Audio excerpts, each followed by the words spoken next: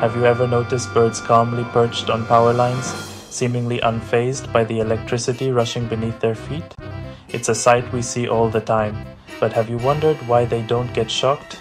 Those wires carry enough electricity to power entire neighborhoods. So what's their secret? It's not magic, and birds don't have special shock-proof feet.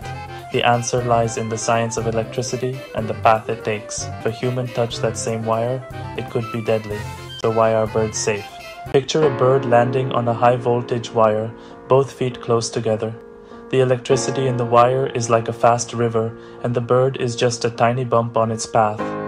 The wire offers almost no resistance, while the bird's body is a much harder, bumpier road for electricity. Electricity is lazy. It sticks to the easiest route, which is the wire, not the bird. Only a minuscule amount of current might pass through the bird, but it's so tiny the bird doesn't feel a thing. The bird is safe because it doesn't complete a circuit. It's a simple, elegant bit of physics that keeps birds safe every day. That's the secret behind their calm perch.